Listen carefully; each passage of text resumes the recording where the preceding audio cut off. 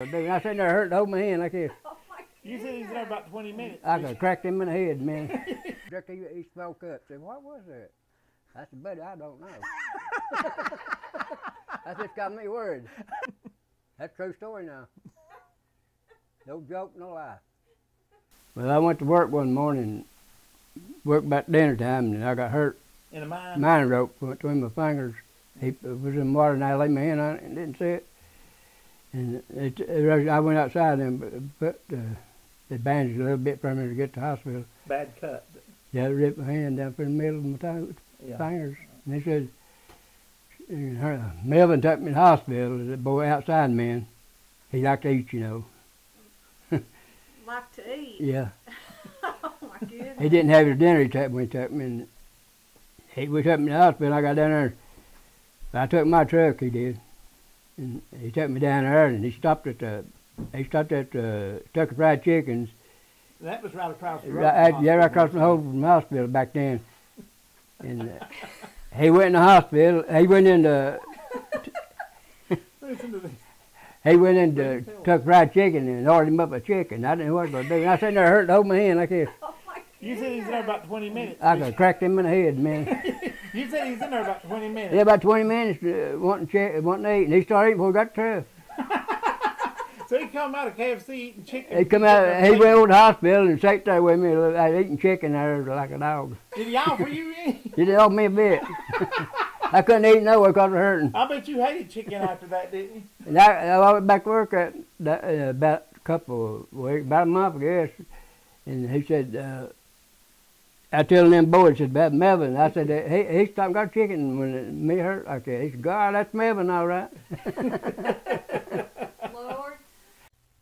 Hey, folks, you guys might remember my wife's dad, known to the folks who watch this channel as Papa Coyote, telling us about his many years working underground in the coal mines. We did a video with him telling us about that about a year or so ago, and well-received video. But he's got some funny stories, too. Oh, by the way, I will put a link to that video at the end of this video. And probably up here in the corner. True story. And right here, too. Yep. He's got some funny stories. Now, we recorded one of them the other day at the table. But he's got a couple more he's going to tell you now. We're going to put them all together. And one of my favorites is the story of the chickens. A man had gave him some chickens. This is back when his kids was young, a long time ago. And he went and picked them up, put them in a crate in the floorboard of the back seat of a, what kind of car? A Pinto. Go ahead and tell us about it. Well, Pinto, I put a chicken in the back Pinto, and I headed off home. And the chicken was worried, kind of.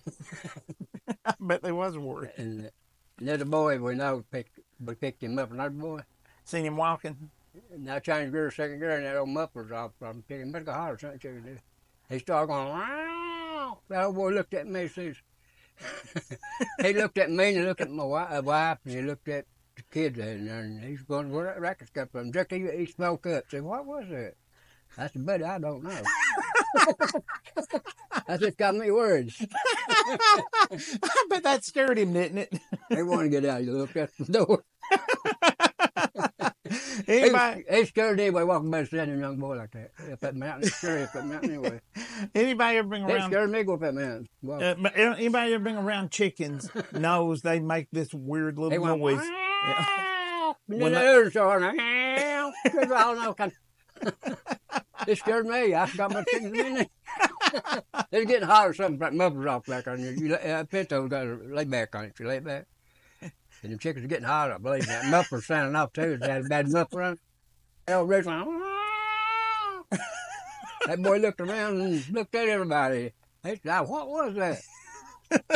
I don't know what that was. Did you ever tell him it was chickens? No, I actually got to top of the mountain. That's it, chicken, but it'll be too scary. You let him be nervous for a while. That's I understood what it was. Oh, that must have been old rooster. So you had forgotten about them, too? Yeah, I forgot about chickens. Talking to her and slipped my mind. I got them old chickens. That's a true story now. No joke, no lie. You was telling me about the time you bought a car. You thought it was a blue car, but the man you traded for it, had painted it blue with latex house paint. Yeah. And you took it out in the rain and found out it was a red car. Tell us about that. Well, I went to the guy. I went and bought a car off the guy. He told me to come down and look at it, and I bought it. And he painted with latex house paint.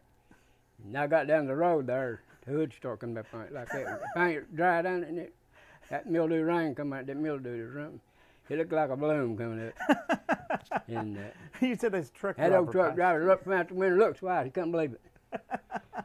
And I went out there and that roadman, Road construction. road structure, picked a shoot dynamite across the road, blow it, the rocks off. He pulled his rope, said, "Rock might fly and hit you, pull over till I shoot this." I pulled over and struck it off while he was out there, picked a shoot. He wouldn't see me. He got up, I shot and looked, he put that, I don't know, he must put that down, crack knocked it off. Turned your car red. Put that dynamite and pulled it off. Did you tell him what it was? It just drove No, off I with didn't say him nothing, looking- rug down got his way. It didn't burst me. He probably thought that shot turned your car red, changed the color. I got to tell a story on him. When our son was young, he was playing around with Photoshop on a computer, and he put some hair, put a wig, you know, in the picture on his papa here. And my wife and me got looking at it and said, said, save that. Said, when they come down this Sunday, said we're going to play a trick on him. Well, his father-in-law, his wife's dad, was single, widowed, and he was a ladies' man even in his old age. So he came in and we had it made up after dinner and everything, where they'd come over on Sunday usually. We said, we got a picture. Said your daddy-in-law has got himself a new girlfriend. Said, come over here. We got a picture of her. And we turned the computer around and showed it to him, and it was him in a wig that our son had photoshopped on him. He looked down and said, "What do you think about her?" He said, "Boy, he's got himself ugly in this time."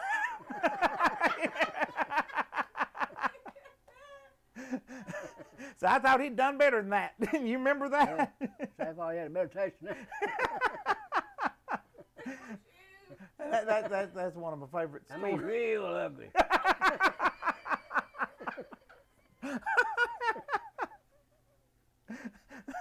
My favorite. I wish we'd have been videoing then. That would have been so funny to have that on video.